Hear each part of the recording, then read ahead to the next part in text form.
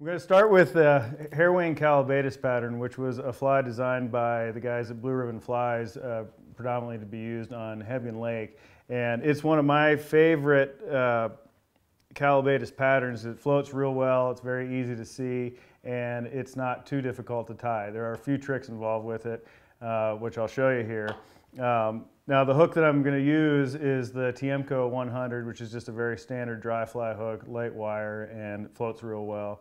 And then I'm going to use a rusty dun 8/0 thread, which matches the color of the Calibaetis real well. And what I'm going to do to start with is start the thread right towards the front of the hook. And that's where I'm going to tie in my wing. Where a lot of dry flies, you end up tying the tail in first. I'm actually going to tie the wing in first here, just because it ends up being bulky and kind of gets in the way and can be difficult to do if you've already got the tail in there. So doing this wing, I'm going to use some deer body hair, and this is really important to this pattern. It is the same stuff that you would use for tying a comparadun or sparkle dun, but unlike, I guess there's a lot of misconceptions with the deer hair. A lot of people think that coastal deer hair is what you want to use, and in fact this is just a standard whitetail deer, but it is from a deer that has not gotten its winter coat yet. It's from, you know, an early October deer that was actually harvested in Idaho. And so if you look, the hair, it's hard to see here, the hair is extremely short and there's not really any underfur in here, so it's real easy to work with. So what I'm going to do is I'm going to get my scissors in here and lift up the amount of hair that I think that I'll need, which I'm getting my stuff out of the way here. And I'll trim off a small bunch, just like so. And then I'm going to stack this. Got a small bunch there that I'm going to put in the stacker. And now I'll just stack this here and get all the tips lined up.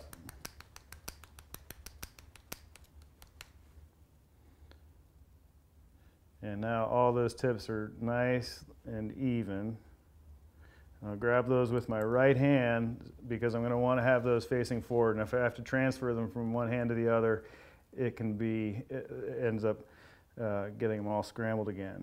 Now with the thread about 1/8 of an inch perhaps back from the eye of the hook, I'm going to go ahead and tie these tips in, and you'll see that they spin out just a little bit, and I'm really making sure that I do not let go of the butt ends because they'll do the same thing and make it very difficult to trim later. So I'm going to get these tied down real nicely, just like so. I'm still holding on to these butt ends. And then the key here to making a nice body, and this is the same thing if you're tying comparadun, is trimming this in 2 spots. So I'm going to trim it one time immediately behind the wing, and then get my tips of my scissors underneath the hair and trim it back there, like so. And now I can take my thread and wrap it loosely over top of those butt ends so they're covered, and then I can tighten it down and make it so it's nice and neat. If I tied that real tight over those butt ends, they would stick out and make it very difficult to trim. Definitely possible, but just more work than you need to. So now I'll get that all nice and neatened up there. And now what I'm going to do is go ahead and make my wing, or my wings. And so first thing I'll do is I'm going to grab half of this hair and I'm going to pull it towards me. And then I'm going to wrap this thread around that wing pretty loosely, just to get the wing to look exactly the way I would like it to. If I pull real tight, I can spin it out. If I do it loosely, it'll stick together more in a bunch. Then I can grab the other hair and push it away from me and do the same thing. So now I've got my 2 wings sticking out just like so. A little squeaky there. And I'll have a few butt ends here that I might trim off. Now I can move the thread to the back of the hook, and I'm going to use a grizzly hackle here. This is a grizzly saddle that just has nice long fibers. I want to have good long fibers when I'm tying a spinner pattern to imitate the natural, and that looks like a good one there. So I picked this particular saddle, this hackle out here just because it has very long fibers and there's no webbing in there either. So it's nice stiff fibers, they're long enough to look natural, and they're going to float real well. I don't want anything with any webbing in there because that's going to end up not making nearly as good looking of a tail. So now I've got a small little bunch right here. I'm going to get the tips lined up and then trim the butt ends off. So I've got the butt ends trimmed, and now I'm just going to move those to the very back of the hook and tie them in. And now I've got my tail. And you can see by by trimming those butt ends, I didn't have to go in here and trim again. And so I'm just trying to eliminate as much trimming as I possibly can in and around those wings because they're pretty fragile. So now I am going to dub the body, and this is the last step in the fly.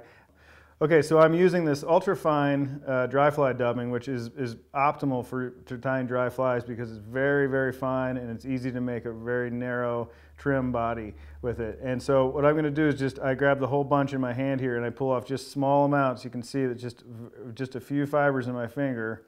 And now I'm going to dub it onto the hook, just very, very little. And I'll pull a little more off and I just add it as I go. And once you tie a few of these, you'll get an idea of how much you need to put on, but you can always add more. This is very difficult once you put it on the thread to take it back off, so it's better to add it as you need it. So now I have a very small amount of dubbing on there, and I'm going to just go ahead and try to make a very narrow, skinny body. I just move up the shank of the hook towards the wings. And I want to be sure to pack it behind the wings as much as I possibly can. And then I'm going to grab my fingers, grab the wings with my fingers and pull them back a little bit and wrap directly behind or in front of them and make a little head.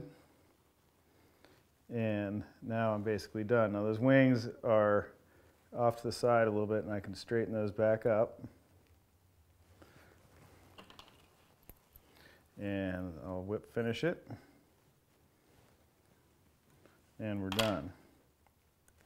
Now I can go in there if I need to, if there's any hairs that are sticking out kind of weird places, and trim those out of the way. Okay, so you can see now with the finished fly that the wings are not exactly flat out to the side. Now a typical spinner pattern, the natural insect wings are going to be flat out to the sides. But what this will do if I have the wings angled up a little bit is it's going to make this fly float a little bit better, and it's also going to make these wings quite a bit easier to see, which is really, really important. So it'll work just fine if the wings are out flat, but I definitely would recommend to try to get them so they're cocked up a little bit. And that is the end of the pattern right there.